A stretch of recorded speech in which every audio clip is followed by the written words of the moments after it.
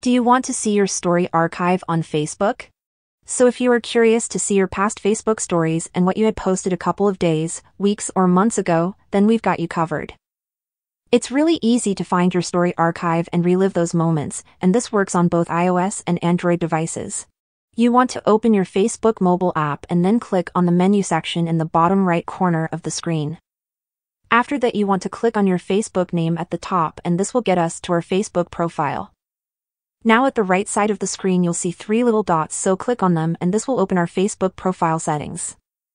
As you can see, we have the archive button, which should be the 3rd button from the top, and when we click on that it's going to open our Facebook archive with all our archived content.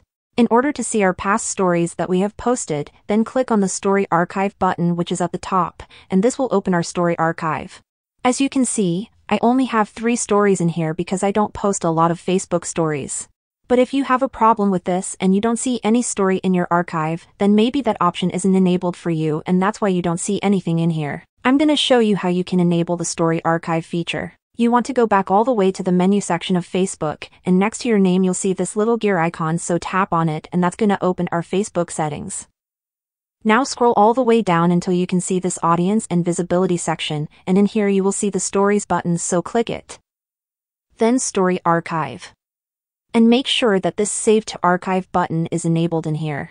This way when you post a story on Facebook and the 24 hours pass, the story will be automatically saved to your stories archive and you can access it whenever you want.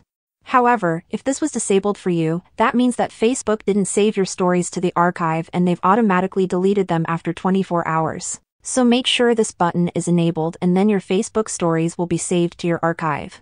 Now if this video helped you out, then leave a comment down below and I'll see you in the next video.